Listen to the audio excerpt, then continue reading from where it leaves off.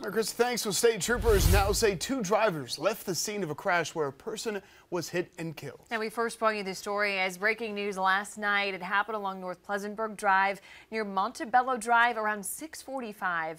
Troopers tell us the victim was trying to cross the road with another person when they were hit by a vehicle and then hit by a second car soon after.